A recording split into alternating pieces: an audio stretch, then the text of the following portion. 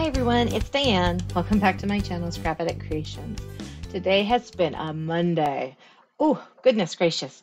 I am going to assemble a card on video today, and that's everything. So it'll just be a quick video. I need a birthday card for my sister. I need one for my niece too, but I'm only going to assemble one tonight, and it'll be my sister's. And then tomorrow morning, I'm going to try and put out another video with my niece's card because I do need to mail that off. Hopefully, crossing my fingers, hopefully at about 1 o'clock tomorrow after my nutritional appointment. So that's my goal. My husband does have meetings all morning, of course, so it might be a little hard to video tape anything, but he does need to take a lunch at some point, right? He didn't take one today, so it's been a very stressful day for him too. I'm just It's interesting how my Monday went kind of crazy and his Monday went kind of crazy. Thank goodness Miranda, for the most part, was in a great mood. So it wasn't like life or death, but at the same time, but when it came time for dinner, I went to Texas Roadhouse and got steak. I just figured we needed a good meal tonight. So let's get to making this card. I hope you all are having a much better Monday than I am. Here is what the card looks like closed. And this is sorry, this is what is this called? Let me pull that up. It is called a French door easel card. It's by Whitlock.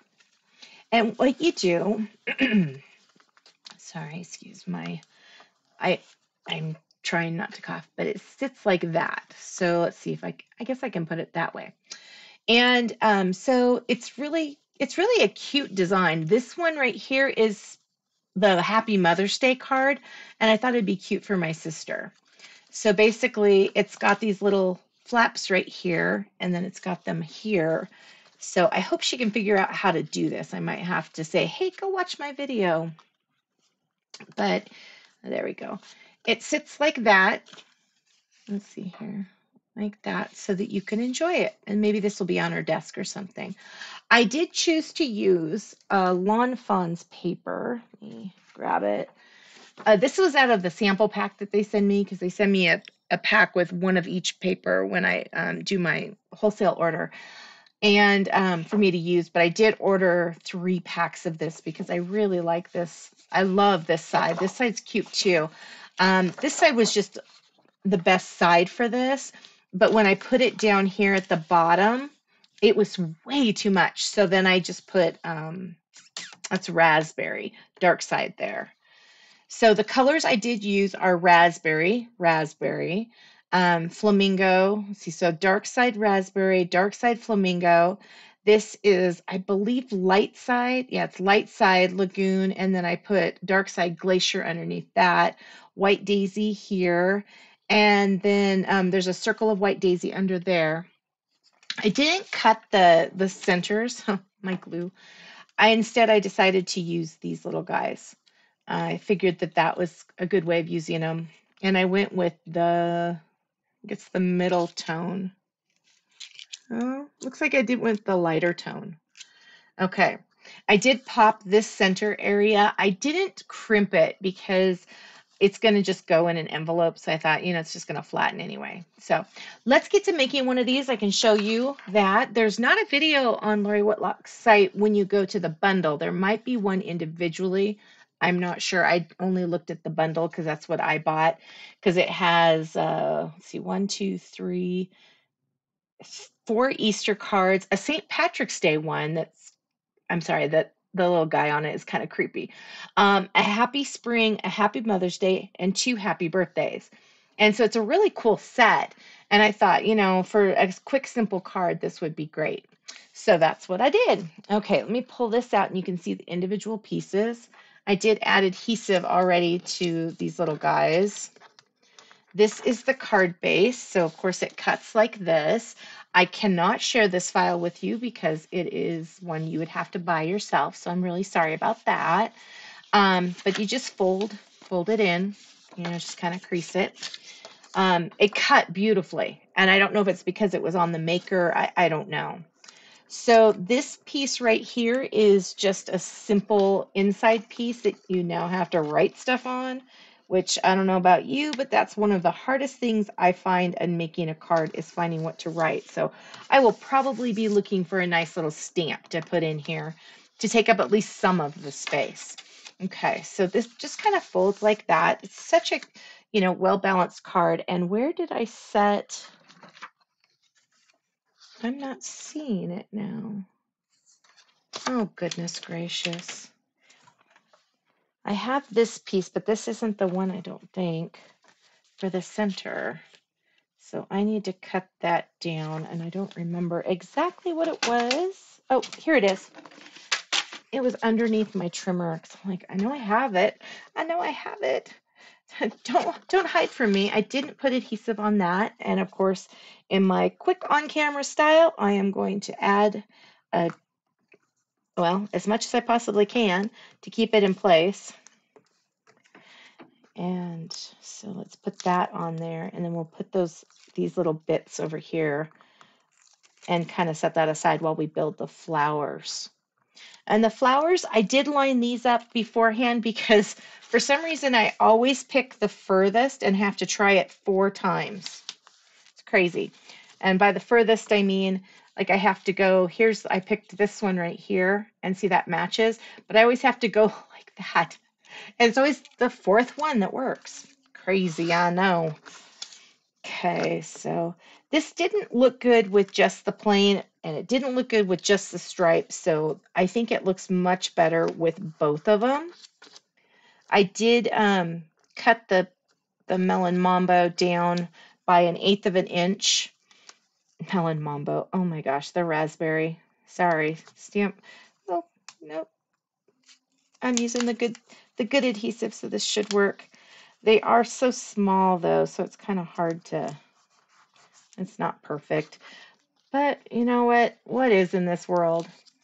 So yeah, today was an interesting day. I have a client who has some issues. She's getting older and she has some dementia. And she's got an amazing attitude about it, which I think is very remarkable. And she hasn't filed her taxes in quite a while. So I was working on a lot of returns today to try and get her caught up. It just took a lot of my day, which, hey, it's my job and I love my job. But sometimes doing that many returns in one day can be extra exhausting. Okay, so posted for you is what I use this happy birthday. I have not written anything, so at this point, nothing was going to be below. I will try to write up a little bit of stuff, like just the paper I use, the file I use, send a link to Lori Whitlock's, and then this stamp. I don't know if this is still a current stamp. I don't even know when I got this. I know it has a little postage stamp. I want to say it's a punch that goes with it. But this happy birthday was just perfect. I liked that a lot. So I did use that stamp set, and then I am using the Intense Black ink on this White Daisy paper. And actually, you know what? The white paper is not White Daisy. I cut everything with the Hammermill paper because I needed more strength. And the craft I'm using here is, I'm just going to close this up and I'll clean that up afterwards. Let me close that up because I don't want it on my elbow. The craft paper is right here. It is Cardstock Warehouse Speckle Tone Collection Premium Cardstock Craft, and it is 100 pound. So I like to use this when I'm using craft for a card, and I'm getting pretty low, so I'm going to have to order some more. It's a really good paper. It is on Amazon. I will try to put a link below. I had affiliate links for a while, but I don't know how to make them now. They kind of changed that quick link. So this will not be an affiliate link. It'll just be, a link. Okay, so there's the base of it. I'm going to set that aside over here, and let's work on this flower, okay? So I don't want to move this Oh no, did I move it? No. Okay, good. Phew. I don't want to move that because I don't want to have to find its purpose again, or its way that it's supposed to go. So the dark side is on the bottom. It is the light side of Lagoon, and then that is the dark side of Glacier. Okay. Okay, and that goes, let me look at that card. It does go under, it doesn't go under the other flower, but this is okay. We're just going to put this little guy here. Let's see, does that line up? That lines up pretty good. Okay, then we've got this little guy. And I'm just going to add some adhesive, and then I'm going to try to figure out where it goes. Because that is one of the hard parts when you're cutting multiple cards, is finding lots of glue goobers down there. Sorry. Okay, it's finding which way that the flower actually goes on the paper, especially when you just take everything off. Now, if you were to build this, and it doesn't cut in the order you should build it for Cricut, so you would just have to start lining up your papers in certain ways, and you could cut out of order. But I don't know about you, my Cricut program right now is still doing that thing where I can see what's on the screen.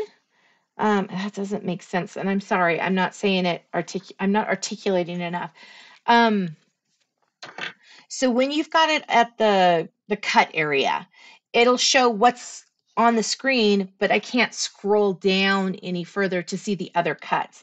I don't know if that is something that is happening to everyone. It is definitely happening to me. I've been doing a few cuts where like this one was with all the cards I cut, and I can move that over and show you how many cards I cut tonight. I had like 25 things I was cutting, but only like 6 would show up. It was just really weird. And that keeps happening to me when I'm trying to do stuff. Oh, I guess I kind of can't. So I've got this, it's a happy birthday to you. And the happy birthday will go on the cover. This one's for my niece. And I've got to cut a few more papers for it too. But this is one of the new papers out of the, what's it called? I'm kind of thinking about putting this as the background, or this one, but I think I need to stick kind of with this one. And this is called Fresh Paint. This is a new paper that's coming out relatively soon, or I guess in a month. And so I cut those, and then I cut, let's see here, this one, which is kind of a crate, and these are some leaves.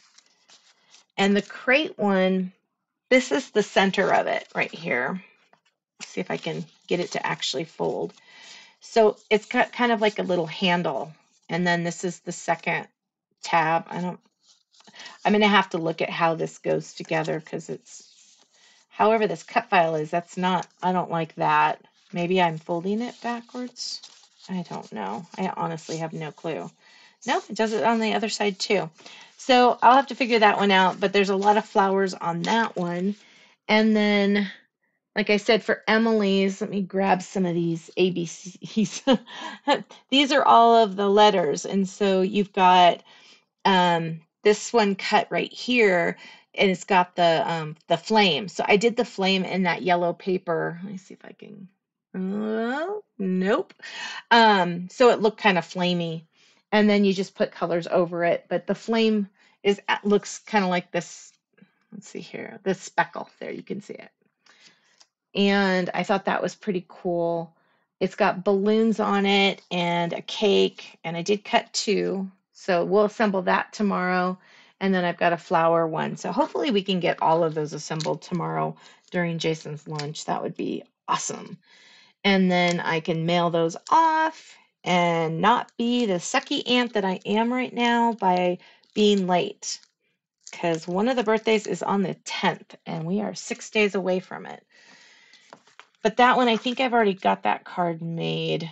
I hope I do. Oh goodness, I hope I do. The joys of tax season. Okay, so there is that card. Isn't that a cute card? I really recommend these. One, the file cuts real quick and easy when you're only cutting one. When you're cutting 3 or 4 different cards, let's see, because I've got the crate, I've got this one, so 3 different cards is what I cut tonight. It does take quite a bit, especially when the Cricut doesn't cooperate. Let me see here. I think that that's everything. You know what? I kind of want to add some of those sequins. I think that might be kind of cute. Let's see here. Just add a few little sequins around here.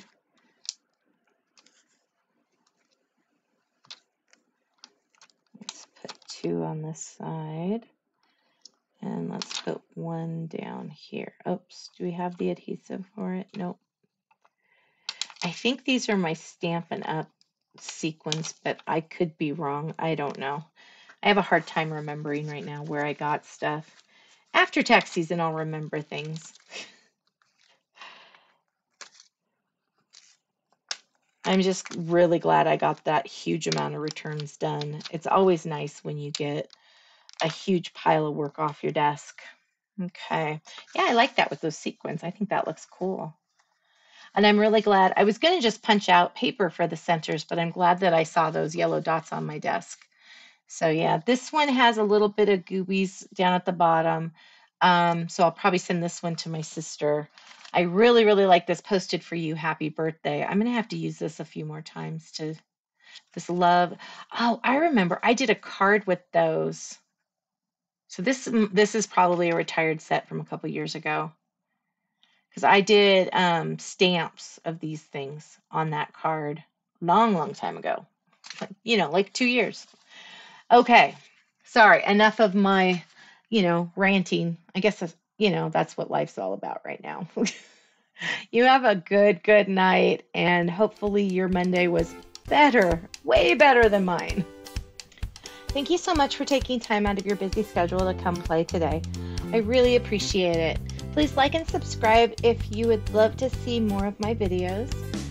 Leave a comment. I always appreciate those, and I try to get back as soon as possible on those. And have an amazing rest of your day. I'll see you guys tomorrow. Thank you so much. Bye-bye.